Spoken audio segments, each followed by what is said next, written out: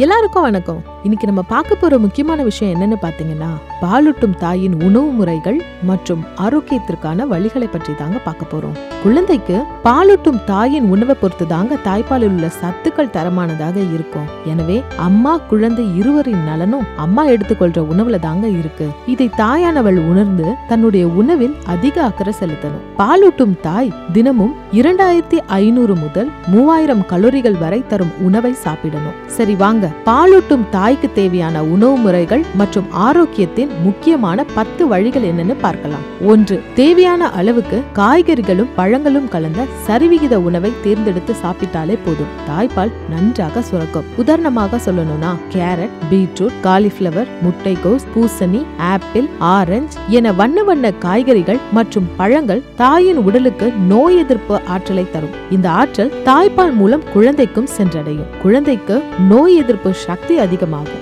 2. பால் பொருட்கள் முக்கியம். குழந்தையின் உடல் வளர்ச்சிக்கு புரத சத்து மிகவும் அவசியம். குழந்தைக்கு இதை தாய்ப்பால் தாங்க கொடுக்க முடியும். எனவே குழந்தையின் தாய் தினமும் குறைந்தது 2 டம்ளர் பாலும் 2 கப் தயிரும் சாப்பிடணும். பாலில் பூண்டு கலந்து சாப்பிடுவது நல்லது. 3. பருப்பு, பயிறு, முளைக்கட்டிய தானியங்கள் மற்றும் பயிர்கள், உலர் பழங்களை சாப்பிடலாம். 4. மீன், முட்டை, கோழி இறைச்சி, ஆட்டிறைச்சி ஆகியவற்றையும் சாப்பிடலாம். 5. பச்சை காய்கறிகள் கலந்த சாலட் மிகவும் நல்லது. தினமும் 2 அல்லது 3 கப் பழங்கள் சாப்பிட வேண்டியது மிகவும் அவசியம். 6. தினமும் ஒரு கீரை சாப்பிடுவது மிகவும் நல்லது.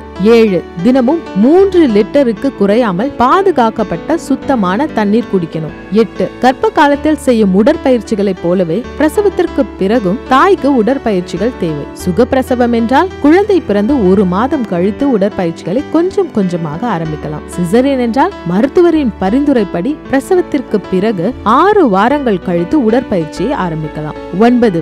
எண்ணெயில் பொரித்த வறுத்த உணவுகளை தவிர்ப்பது நல்லது. சேவு, மிக்சர், முறுக்கு, வடை, போண்டா, சமோசா போன்ற நொறுக்கு திணிகளை தவிர்க்க வேண்டியது அவசியம். கொழுப்பு மட்டுமே மிகுந்துள்ள நெய், வெண்ணெய், ஐஸ்கிரீம், கேக் போன்ற உணவுகளை தவிர்ப்பது ரொம்ப நல்லது. என்னங்க, இந்த தகவல் உங்களுக்கு ரொம்பவே பயனுள்ளதா இருக்கும்னு நினைக்கிறேன். மேலும் இது போன்ற நல்ல தகவலை தெரிஞ்சுக்க சத்யம் டிவியோட யூடியூப் சேனலை சப்ஸ்கிரைப் பண்ணுங்க. மறக்காம பெல் பட்டனை பிரஸ் பண்ணுங்க.